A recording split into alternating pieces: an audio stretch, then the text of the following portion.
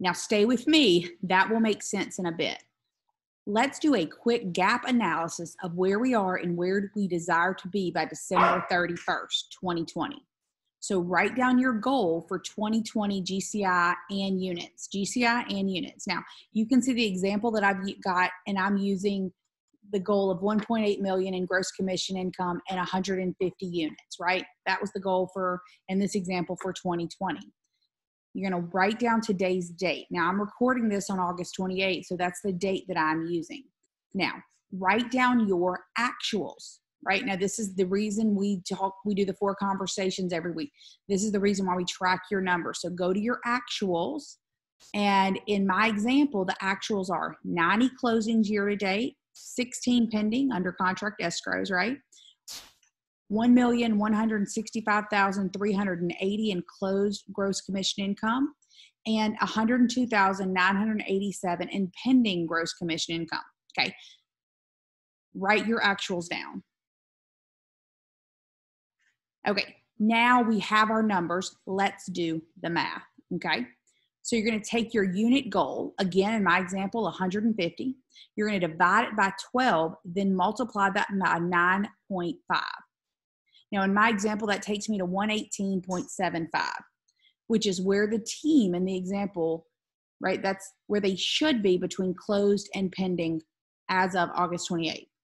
Now, you might be thinking, why 9.5? Or our intent is to always have 6 weeks of closings pending, right?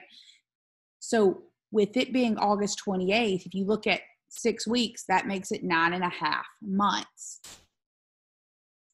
So now we are going back to our actual closed and pending.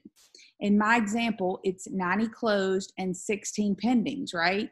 So that gives us a gap of 12.75.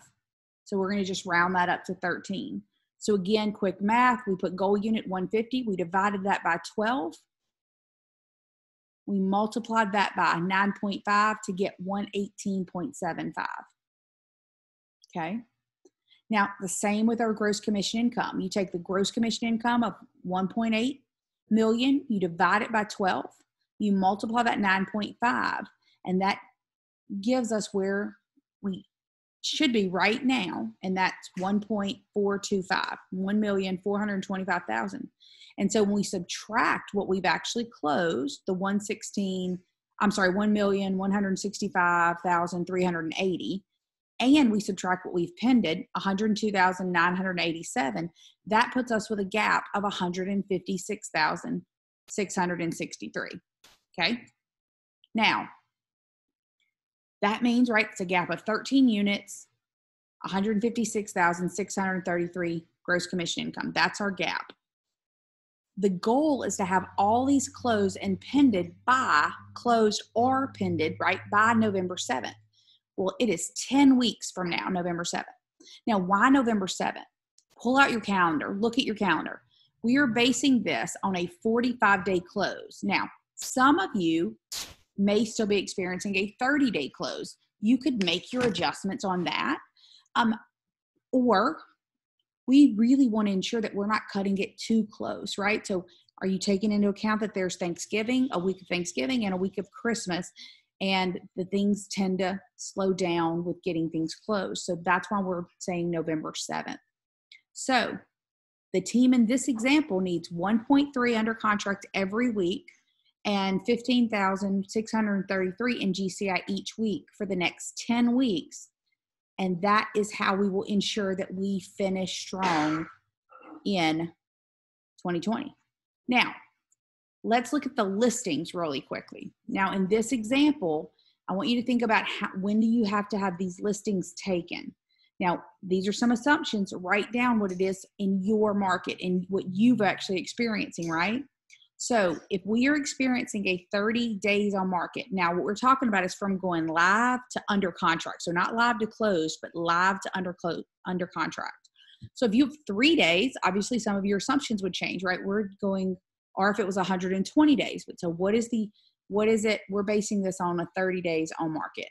And then we still have to have right? We talked earlier about making sure that we gave it 45 days, and that says see, and see, that's supposed to say under contract to close, 45 days to go from under contract to close. Again, reminder, I'm recording this, so you write down what your date is. Today's date is August the 28th. So with those assumptions, how many days until all your listings that will close this year needs to go live? We have 47 days, right? Because we've got to go get them live, go on the market, give them 30 days or whatever your number is, right? Because again, I'm using this as my example of 30 days to go under contract, and that way we still have 45 days to go under contract, okay? So how many listings will you take that will close this year? How many listings do we need to go live in the next 47 days? Write that down.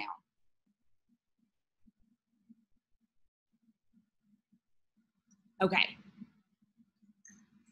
Now, some of you may do this math and you just got ecstatic, right? You were on the money. You are where you're supposed to be. Heck, maybe you are ahead of goal. Good for you. What do we need to do to finish strong? That's what we're going to be touching base on during our coaching call. Now, you may have done your numbers. You've identified, maybe someone else, you just did your numbers. You identified your gap. You know exactly what you need to do to make this happen. Or maybe you just did these numbers and got completely overwhelmed and you are using them to beat yourself up, right? Because you think, wow, there isn't any way that I'm going to hit this goal now. Okay. First, stop beating yourself up. Numbers are the language of business. They just tell a story. That's it. This is not to beat ourselves up. Let it go. For you, what I would ask that you do, take a step back, breathe, and say, you know what? Forget what I had said. Knowing what I know now, knowing what my pipeline is, knowing the days that I have left this year, what is my intent to close? Right? Ask yourself, if I played full out and really took on lead generation and really took on follow-up, where can I be between now and November 7th with contracts, with closings and pendings? That's how we finish this year strong. So come to our call or reach out to me right now and let me know what adjustments, what you got, your ahas, right? An aha is just a paradigm shift, right? If we look at this and knowing this, what does that tell you? That way we can make sure we are tackling this together. All right. So with that said, you got this. Peace out.